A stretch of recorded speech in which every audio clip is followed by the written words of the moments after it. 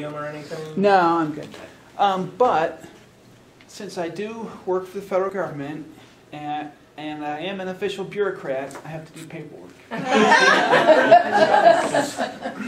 There is a evaluation form that Equality Virginia wants us to get filled out and get responses for. I have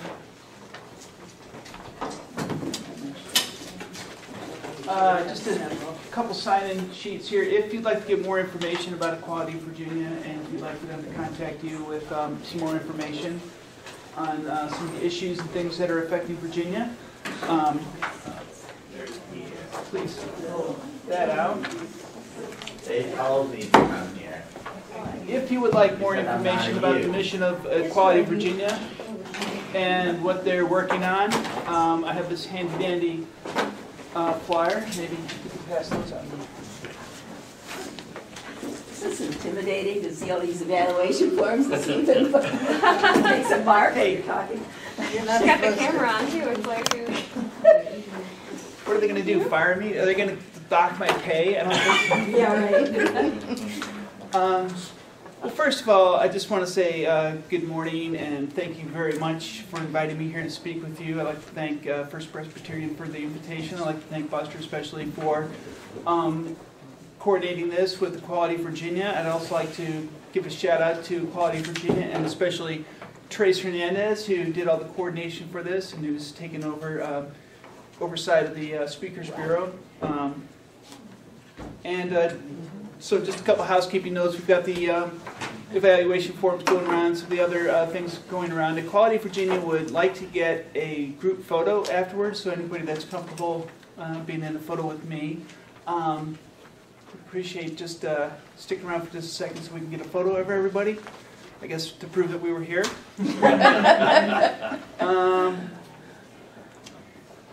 Okay, so by way of introduction, I would just like to ask a few questions. By show of hands, how many of you are Washington Nationals fans? Okay, there's a few of us. Yeah. Kind of uneven season, but you know, whatever. How many of you are parents? Okay, it's quite a few of us. How many of you served in the military? Really? Oh, I'm the only one. How many of you work for the federal government? All right, a lot of federal employees. And how many of you attend church on a regular basis? Well, oh, wow. Wow. You get a lot of hands. So as you see, we have a lot in common. And myself, I'm also a private pilot, and I have a little boat. It's like a sunfish, but it's a different brand that I love to sail around on Gunston Bay, over by Fort Belvoir. I have 2 children. I live in West Springfield, Virginia, and I am a transgender woman. And a transgender person is somebody who grows up knowing that their body doesn't match who they feel that they are inside, their internal sense of self. Many transgender people eventually decide that they must live their lives in accordance with their internal sense of self, regardless of the physical appearance of their bodies. And I'll also note that the term transgender also encompasses a very broad spectrum of gender expressions. So there's people that identify as non-binary. They don't identify as male or female. They usually use them or their pronouns. There's people that identify as dual gender. Sometimes they feel more feminine, sometimes more masculine, and they may vary how they identify depending on the moment. And there's probably as many definitions as there are people. So sometimes it gets a little complicated. I say that's great. Make me work for it because everybody has the right. Everybody should be able to express themselves and be appreciated and recognized for how they feel inside, not what somebody else dictates that they should be. So no one has been able yet to figure out what causes people to be transgender. There's a lot more research, and scientists are getting a lot more theories and information, but no one has really been able to identify the root cause, and nobody has been able to identify how to make the brain match the body. So many people do the next best thing they can and make the body match the brain. or live their lives and their social presentation, because that's how everybody else sees us, that's in congruence with how they know they are inside. So they make the external match the internal because they can't go the other way around. Understanding what it's like to be transgender can be hard, or understanding the transgender experience can be very difficult. Frankly, sometimes I can't get my head around it, and I've been living with it for 50 years. So it's very understandable that some people might not be comfortable with it, and people tend to see things through their own experience and their own lenses, and it's very hard for us to get outside of that and see other people's experiences unless we've lived it ourselves. So I knew there was a mismatch between what I felt inside and what I saw on the outside when I was about 4 years old. Talking to my friends and support groups and things like that, 4 is about the age where most trans people know that something's different. And they start feeling that friction or that dysphoria between the inside and the outside. So everything I've read about effective public speaking and communicating with people says, tell a story. So I offer myself as a case study in what it's like to be a transgender person and my experience. And I will caution that this is only my experience. It's a sample population of 1. And there's a saying that once you know one trans person, you know one trans person. But this is my story, and I want to tell you about a night in Afghanistan. On February 6, 2006, I deployed to Afghanistan with the 10th Mountain Division as the Deputy Personnel Officer for a multinational task force of about 20,000 soldiers, sailors, airmen, Marines, civilians, and contractors. We also had a Canadian brigade and several other international forces with us. For that deployment, I packed some items in a shipping container. I took a couple duffel bags with my gear. I carried a small rucksack with me for things I would need during the 3 days of travel.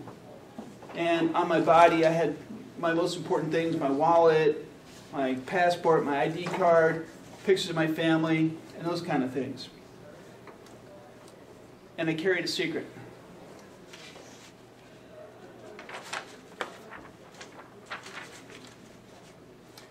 I protected the things that I carried with me. I protected my equipment. I had my pistol on a lanyard tied to my belt. I kept my wallet and my important documents in a pocket that had a flap that buttoned down.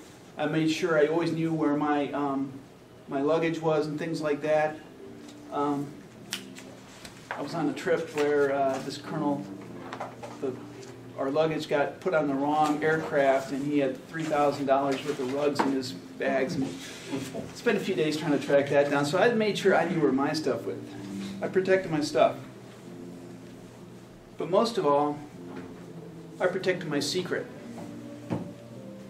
My secret would get me kicked out of the Army if anyone found out. Not only would it cost me my security clearance and my career, but maybe even my family. It would expose me to ridicule. And it would lay bare the sham of a life that I've been living. And it would expose how deeply flawed and worthless I felt I was. My secret wasn't that I was a double agent. I wasn't collaborating with a foreign power. I wasn't engaged in corruption. I hadn't stolen anything or hurt anyone. I wasn't taking drugs or having an affair or anything like that. What was my secret? I was disguised as a man. And it was a really good disguise. I've been in disguise ever since I was 4 years old and realized that being a boy just didn't feel right. I saw what happened to sissies, so I put on the disguise. I didn't want to get beaten up all the time. I didn't want to be taunted all the time. I wanted to have friends. It was the 1960s, and racism, homophobia, and misogyny were alive and well, and disagreements were often settled with fists. The problem was that it was very hard for me to wear that disguise all the time. And I dreamt about what it would be like to be able to take it off, just even for a minute. And I would find small opportunities to take the disguise off, just briefly. And when I did, I covered my tracks carefully so no one would ever find out. I was careful about how I spoke, how I moved, my gestures, my speech, how I dressed, every little thing so I wouldn't telegraph my secret. I was on guard all the time. I was sneaky as a burglar and cunning as a spy. Transgender people have disproportionately served in the military, and eventually after college I enlisted as a journalist in the Army. And surprisingly, it turned out that I liked it. And then I fell in love. Love conquers all, or so they say, so surely it would conquer gender dysphoria. In 1992, I went to officer candidate school, and I was commissioned as an infantry officer, and I got married. And I was deeply in love. Meanwhile, I found out I was capable of more than I had ever known, and I thrived in a culture where ability and talent was rewarded, where ability and accomplishments were rewarded, and especially rewarded with respect that I always craved. And surely I could be content with this life and be the man that everybody thought I was. A few years later, we had a girl, or we had a boy, and then a girl, and they're still wonderful and amazing people, and I love them to death. You wanted to keep me up till midnight last night. And we got busy with family and friends and activities, and my career was going really well, and we were involved in our church and many things. It just really kept us busy. And I got promoted and moved on and took jobs of more and more responsibility. Which brings me to that night in Afghanistan. And it really doesn't matter which one, because there were so many that were exactly the same. I had it easy. I was on Bagram Air Base, which is a really big base in Afghanistan, especially compared to those that were at the combat operating posts. I had many amenities, and I had a room that was heated, air-conditioned, and I even had internet and cable TV, a few channels of Armed Forces network. So the Olympics were on in 2006, and the only thing that AFN got at the times that I was awake was curling. So I watched like way more curling than I ever saw in my entire life, and I actually even sort of got where I could understand a little bit of what they were doing. Who knew? Anyway, I digress. And while I was in Afghanistan, the second half of my deployment, I had the perfect roommate because he was the night chief of operations, so he worked nights, I worked days. We never saw each other except at the chapel on Sundays.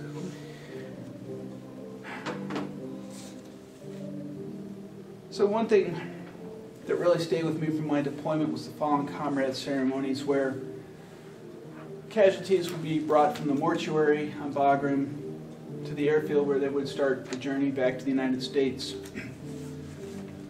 And thousands of people on Bagram would stop what they were doing, come to Disney Drive, line Disney Drive shoulder to shoulder, and render arms as the flag-draped shipping containers went by in the back of Humvees. It was a very solemn procession.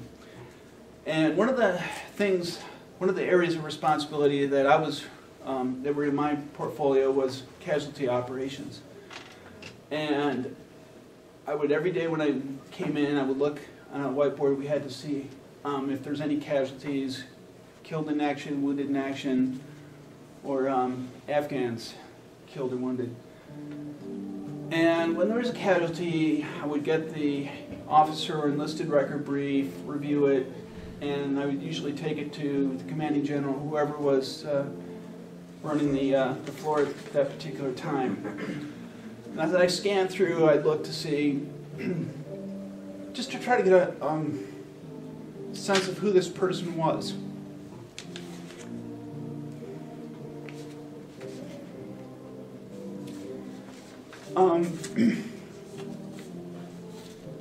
Because I never wanted it to be just a piece of paper. And obviously it's, it made an impact.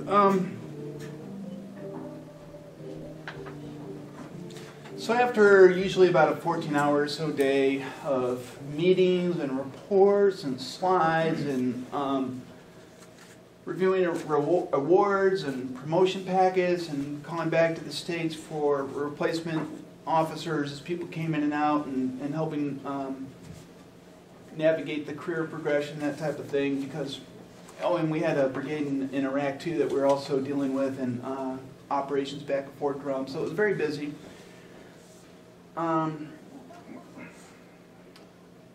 After all that, I would come back to my room. And then I had nothing left to distract me, and the loneliness descended. And there was a lot of grief just over the utter senselessness of the war. And the things that the Taliban and people did to each other was just so horrific, and it was daily. It was just nonstop, every day. And you just left with, how could people do this to each other? And of course, I was alone. I was missing a year of my kid's life. I was cut off from my friends, my neighbors. This might have a Kleenex or something.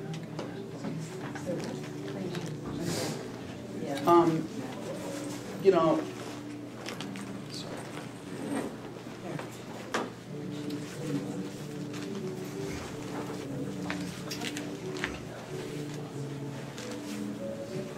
so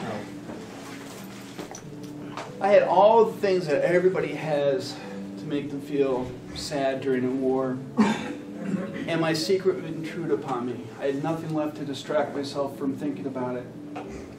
It never left me alone. Every hour of every single day for my entire life, I felt this friction.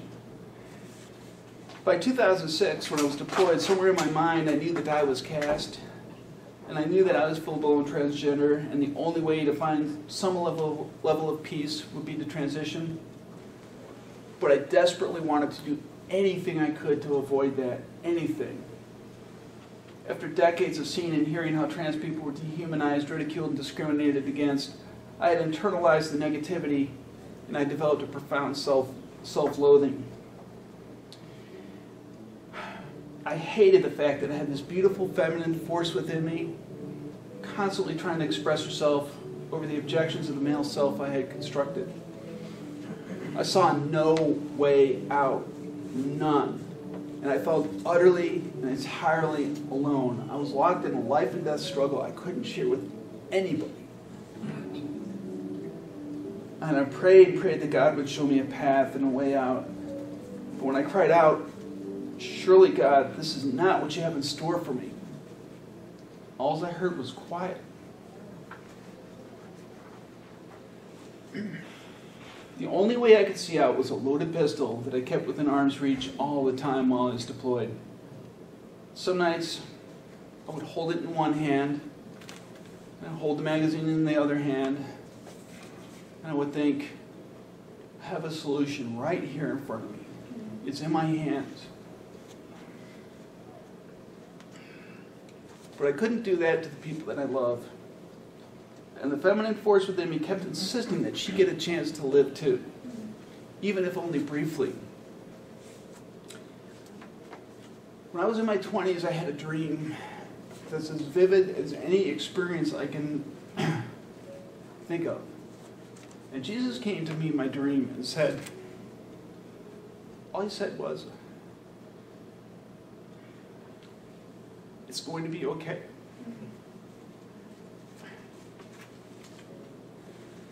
So on those nights, that's what I want to do.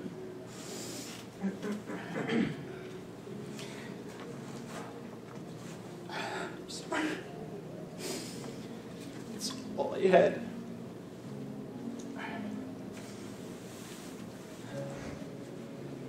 So I kept telling myself tomorrow, I'll go one more day, and if I can't handle it anymore, I'll do it tomorrow. And I kept stringing together a few years of tomorrows.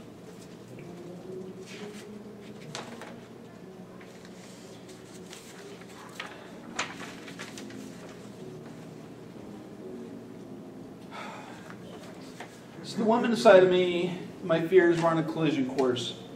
And I was depressed, and I was struggling to find a way to make my life work. And it was taking a big toll on everyone I loved. And one night, my wife tearfully said to me, "If you can't figure out this gender thing, I don't know if I can stay married to you." And I realized I was not the parent my kids deserved. I realized I was already losing all of the things I was afraid of losing if I transitioned. So I'll spare you the details, but so on my second visit to perhaps the most experienced gender therapist in this area, I asked her who she saw in front of her. Someone still trying to figure it out, or someone who had already made up her mind. And she looked at me and said, "You've already made up your mind." And I broke down. I mean, I lost it. It was admitting defeat in a 50-year fight.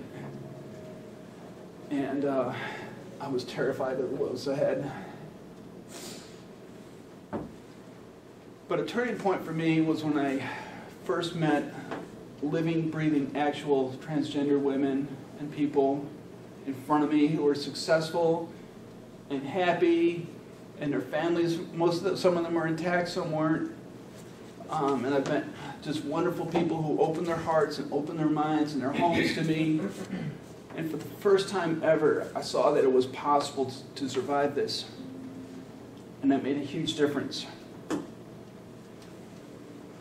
My friends in the support groups warned me that nothing is guaranteed when one embarks on transition. And I heard stories of broken relationships, lost careers, loss of contact with children, harassment, and so on. But I also knew people who transitioned with minimal disruption. No one could predict my outcome. My friend Connie describes it as if one's life story is laid out on a Scrabble board. You take your hand, you go and flip the Scrabble board up in the air, and all the pieces come down, and you have no idea where they're going to land. They might land pretty close to where they started from. They might be scattered all over the place, and pieces might be missing. Blogger Clara Barnhurst wrote, "Dealing with the devil we know until we can't is consistent with another truth of transition. Nobody does it if they can avoid it. It's disruptive, it's dangerous, and it's incomprehensible. Nobody wants to make that play. It's the move of the desperate and the hopeless. The only person that takes a chance like that is somebody with nothing to lose." That was me. So not knowing where my journey would take me, I moved forward. Resolved to love my family no matter what, and try to do the best to meet this challenge with integrity. I was terrified, and only the pain of not acting propelled me. People often say it takes courage to transition, but I felt like someone who had fallen off a ship in the middle of the ocean, and I was just kicking and swimming, trying to keep my head up, keep my nose out of the water. I was scared. I didn't feel courage whatsoever. But I kept coming back to the fact that Jesus promised me that I'd be okay. So each time I took another step out of the water. And as Barnhurst pointed out in her excellent article, no one can really define transition, and we don't even know what it looks like until we embark on the journey. After all, what it means to be a woman or a man is different for each woman and man. Philosopher Albert Camus, well, I probably just mangled his name because I can't speak French. A little aside, my mom's from England. She emigrated to the United States just because she couldn't learn French, and she had to learn French. Albert Camus said, if I try to seize this self of which I feel sure, if I try to define, summarize it, it is nothing but water slipping through my fingers. I can sketch one by one all the aspects it is able to assume, all those likewise that have been attributed to it, its upbringing, this origin, this ardor, or these silences, this nobility or this vileness, but the aspects cannot be added up. Self is a very elusive thing. Or as American civil rights activist and writer James Baldwin put it, folks can change their ways as much as they want to, but I don't care how many times you change your ways. What's in you is in you, and it's got to come out. That pretty much captures my story. Transition took hours and hours of therapy and support from families and allies and help from doctors and clergy, and tens of thousands of dollars of out-of-pocket medical expenses and gallons of tears. When I began living publicly and officially as a woman on August 13th, 2016, almost overnight, I no longer needed medication for depression I stopped taking medication for my ulcer. My blood pressure returned to normal. I stopped having anxiety attacks. And people started using terms like radiant and tell me, I've never seen you smile so much. And they said, oh, I was really worried about you before, but you look great now. It was dramatic. I was finally free of the shame and the guilt that I've been living with for decades. And that is what is so toxic, the shame and the guilt. This isn't my script, my prepared remarks, but right now we're seeing more and more women and men discussing openly their experiences of sexual assault, which they've kept locked up for decades. And I can relate because in the early 1980s, I was attacked at a party. I was held down on a bed with a guy's arm in a cast across my throat. And I never talked about it until 2018. So today, here I am. And I can't say it's been entirely without rough spots, but I'm so glad that I took the chance. And every day, I thank God that I'm finally able to be me and just be here and actually live. It's amazing. Unfortunately, this is not true for everyone. In many states, including Virginia, it's perfectly legal to deny people housing or jobs simply because they're transgender. Economic disparities are well documented. Most LGBTQ people have experienced harassment and discrimination because of who they are. Transgender children who only want to go to school and blend in with their peers are vilified or forced to engage in high-profile court cases in which every detail of their young lives are debated and dissected on the national stage. Just this week, a friend with a transgender, beautiful, just happy, gorgeous little girl, she's in middle school, in the Hampton area, I believe. They had a lockdown drill, and she said that the teachers, the girl was standing there for almost a half hour. All the other kids had gone either to the girls' locker room or the boys' locker room, and they stood there for a half hour debating which locker room she should go to or where she should go. They finally decided to put her in a hallway facing the wall like she was in timeout. Can you imagine? The Army has an expression, train as you fight, because you're going to fight as you train. Can you imagine if there was an active shooter or some other emergency and they were standing there trying to figure out which locker room to put this kid in?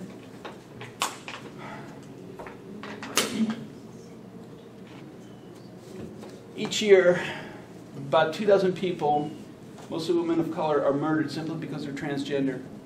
And it looks like 2018 is going to be a record year for that. The Transgender Day of Remembrance is always on November 20th, so I would ask you please, if it's in your heart, to attend a service for that. Many times that's the only memorial some of these women get, and it's the only time their real names and their real identities are affirmed. So, study after study shows that respectful, inclusive environments significantly reduce the astonishing high rate of suicide attempts by trans people, which by most measures is about 40%. 40% of trans people have attempted suicide. Every single trans person I know has a suicide plan. 100%. 100%. So that's why I support the work of Equality Virginia. Equality Virginia is working to make Virginia a place where all people, regardless of sexual orientation or gender identity, have equal protection under the law. Virginia has made huge strides this last year. Danica Rowe became the first openly transgender person in the nation to hold statewide office. But we have a long ways to go, and the climate nationally is so toxic. Frankly, transgender people I know are terrified of the future. Terrified. And I think with good reason. We all want to be able to care for our families and be productive members of society and just live in peace. So I thank you for taking the time to listen to me, and I invite your questions.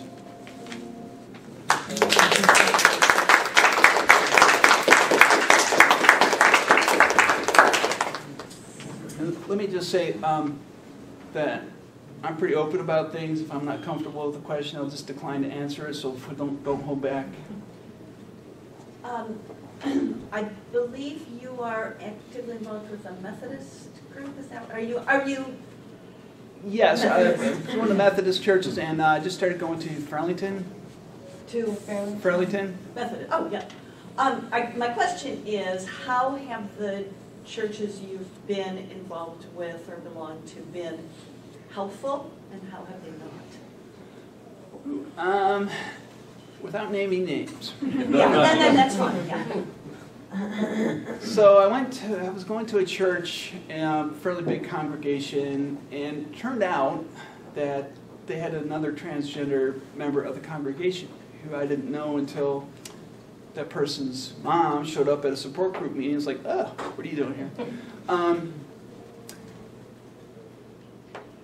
And I'd never heard any LGBT issues raised in that church. But there was an associate pastor I finally felt comfortable coming out to.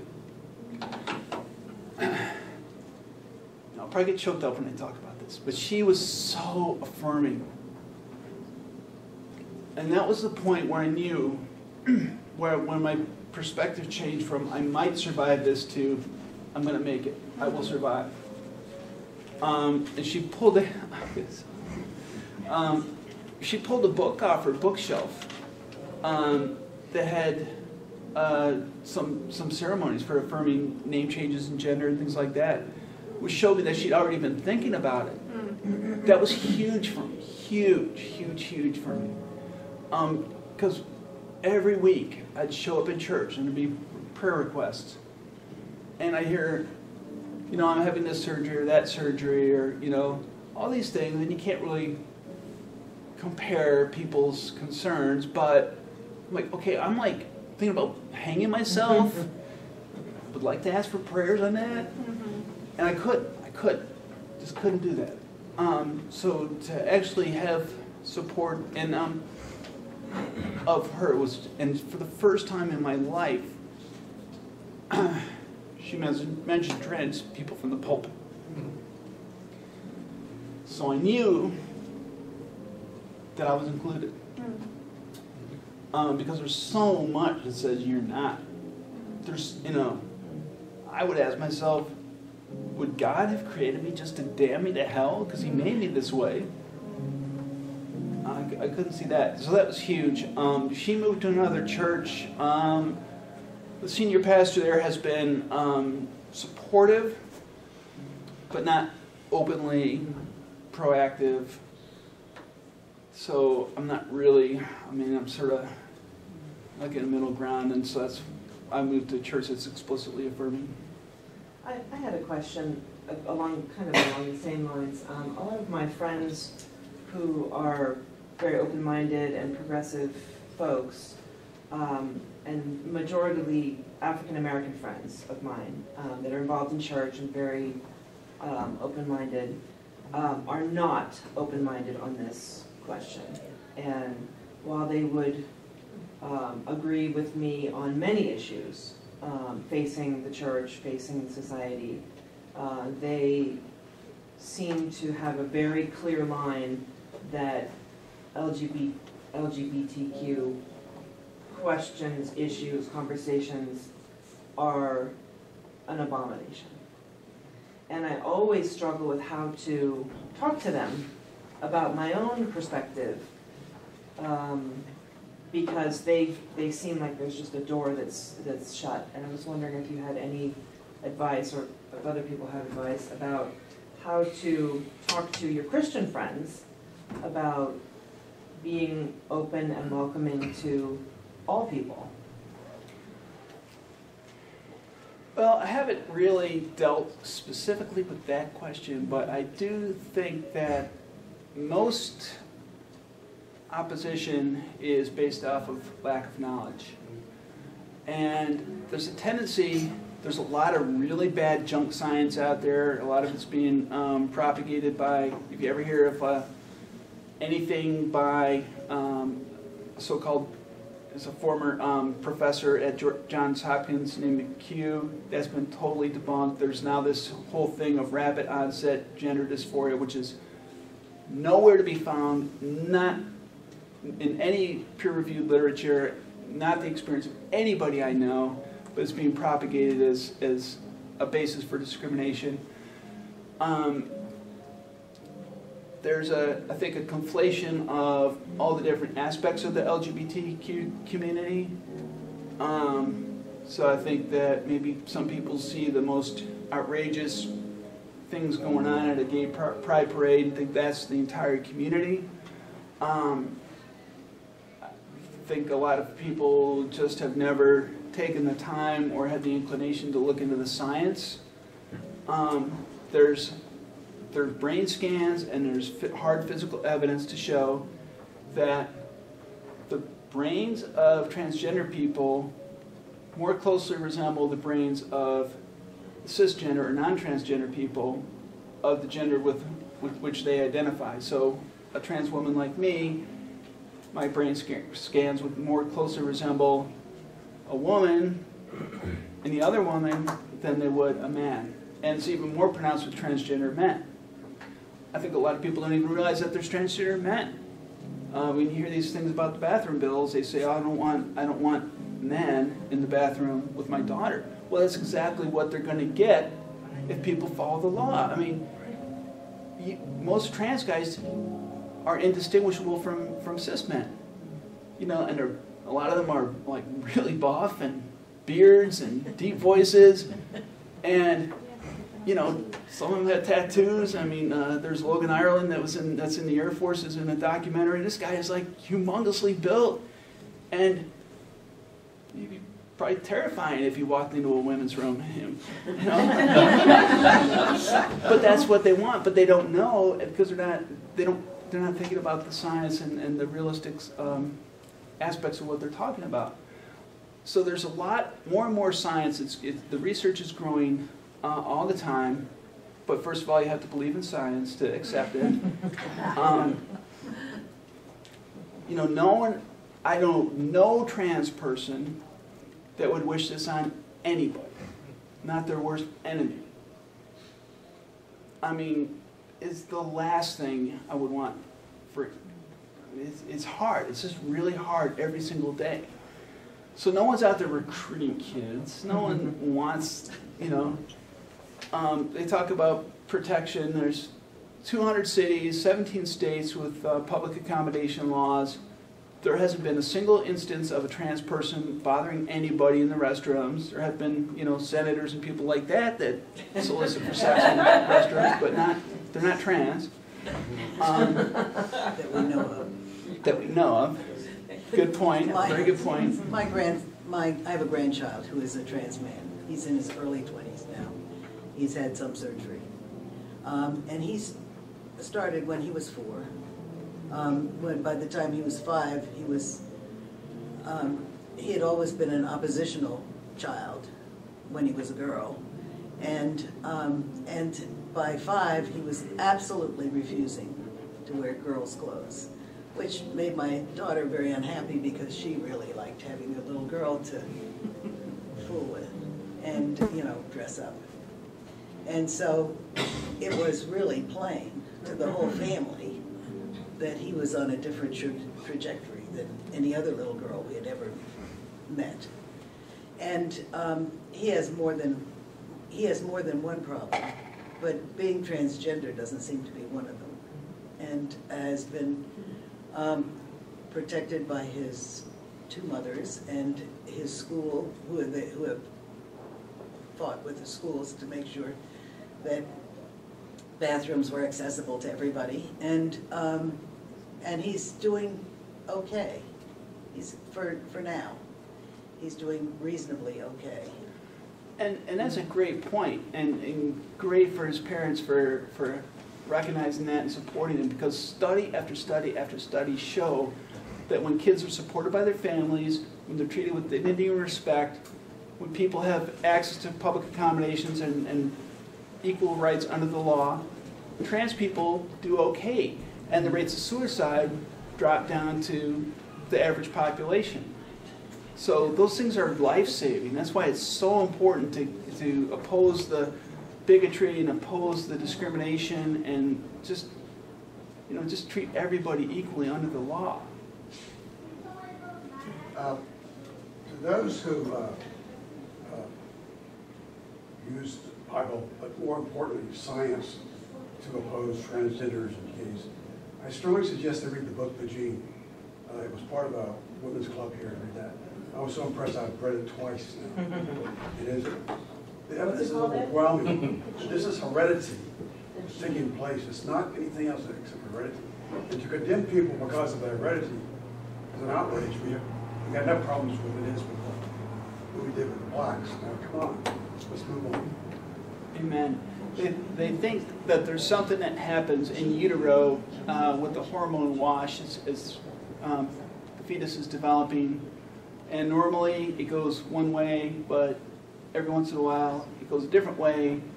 And they're looking at that as a possible factor in people being transgender. And it's called The Gene. It's called The Gene. Gene. G-E-N-E. You briefly mentioned the pronoun issue. And I wish English had a gender-neutral pronoun. Any pronoun is okay. Like, Any pronoun like is okay. so many languages, but for me, I have a hard time with they because I'm so used to it denoting plural. Is there any kind of movement or anything to come up with a good pronoun besides they or them? Well, I am not as plugged into the gender non-conforming segment of the population as I probably should be, because that's not how I identify. And like I said, we all see through things through our own lens, so it's a little bit outside. But it really comes down to what they want. And so, This is my friend Laura visiting today. Yeah. My child is gender non-conforming, currently reclaiming feminine pronouns, but we did go through they, and I found they to be, once I got used to it, although it was confusing to a number of people when I would use it, it's become less and less burdensome, I suppose, because it's being used in the media. Zay or za was the second most commonly used. How do you spell that? Z-A. Oh, okay. Or za or zay. Okay. Zay. Okay, that's all right. And I can look it up. we read a book in my book club. Z-A-Y. But it's not universal. Not a serious science-based book that Ed read, but we read a fiction, young adult fiction book called George, if anybody's read that, about a boy, 5th grade boy, that wanted to be, their school's putting on Charlotte's Web, and he wanted to be Charlotte.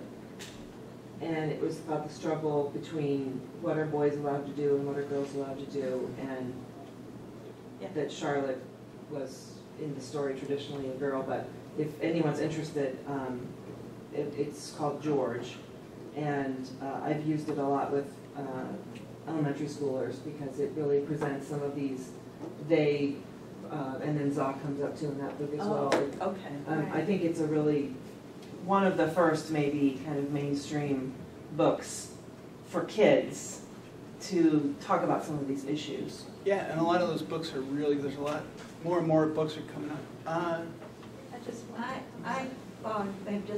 wondered if you mind sharing with us about your family and how they responded with you. You don't care to this. Well, I'm a little bit uncomfortable talking for other people because, you're going to get my perspective of their reaction, which they may see things differently. I'm sure they see things differently. For my spouse and I, it was a struggle. It took a long time to reach a place of acceptance and then move on towards embracing who I am and just what we'd all been through together. It's really one of those situations where, when a family goes through a struggle, whether it's a medical struggle or something else, and they really put their love first, they made us stronger. And I think we have a great relationship and a deep love. My son was, he didn't say any issue. He was in high school at the time. At first, he wouldn't look at me when I was dressed, and then he got more and more comfortable, and he's just been great ever since. My daughter, a couple of months before, a month or so before I actually transitioned, went full-time, I was just kind of checking in with the kids, and I said, you know, how are you doing? And my daughter said, I'm getting ready to start high school. I have bigger problems than a transgender dad. So That's where we want them to be. So, but we're all doing great, and you know. Or did you have something else you wanted to? I mean, I was just wondering if you're just, oh, I'm Oh, sorry. no, you go ahead. I think Laura has to go off to her. I'm okay. I just was going to mention one thing I wanted to piggyback on the pronoun. It's also collectives are problematic when you are dealing, and in one collective that has become pretty much, you know, just universal is you guys, referring to people as you guys, and obviously a lot. I remember that not all women like to hear that either, but That's a northernism. It's a You all is much more. yeah. I have a hard time with that one. That's one that comes up with me, and I have to constantly police myself. So it's not just When some young server comes up to a table full of old ladies like me and says, how are you guys doing? exactly. Not as well as we were. But it was recently brought up to me from another transgender woman who's a friend of mine, that was something that was just really difficult to hear. And so that's just something that I just put that out there with the linguistic changes. That came in, and now that needs to kind of roll back out. Let's see that go away. And just let me just kind of tack on to that, because for me, especially right after I transitioned, when I got misgendered, it was horrible. It was dead. It took me about 3 days to recover from that. And people, oh, but I knew you from before. And I was like, well, my dad knew me from before, and he's never gotten it wrong. You know, he's known me a little bit longer than you have. Wow. You know, That's a great dad. so please just make the effort. Now it's easier to slough off, but and some people don't have or don't want to present that classic stereotypical gender presentation, you know, to fit that mold. So, you know, sometimes it's a little bit hard to see that person who they are by their external appearance. So please just make the effort. That's all I'm saying. There's a whole bunch of people. I'm not sure who. You haven't spoken to. Thank you, Anne, so much for coming and sharing your story with us. It's been very educational and helpful to me, and I know it's not easy for you, but thank you for doing so. I had a question about how much you feel at peace now versus before, and I also was wondering if you went into a brand new situation, new job, would you ever just attempt to pass for a female and not go into the history, or do you feel that's a betrayal? Well, I think I do pass for female. Yeah, you do. But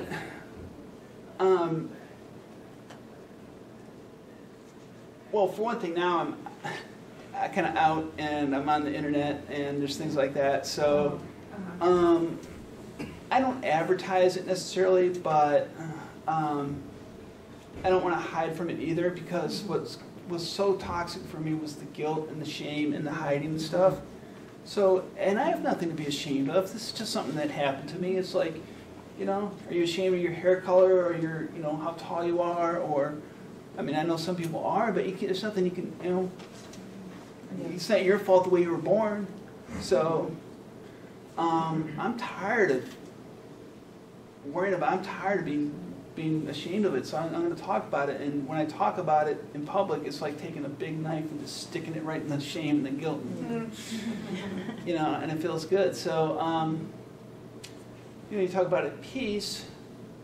I feel so much more congruent, so much more thing. But the flip side is I don't have that safety net, if you will, of being able to just pass myself off as a guy or whatever, and just kind of that normal. I mean, I'm exposed every single day, every time I walk out the house, and you know, there's bad people out there. So.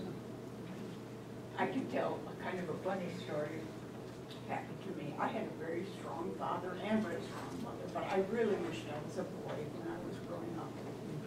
And after I was married, I was talking to my husband one day, and I said, you know, I really resented being a girl. When I was about 13 or 14, it seemed like the guys had so much more going for them, especially now that I'm in my 80s. You know, back in the 50s, it was a whole different story.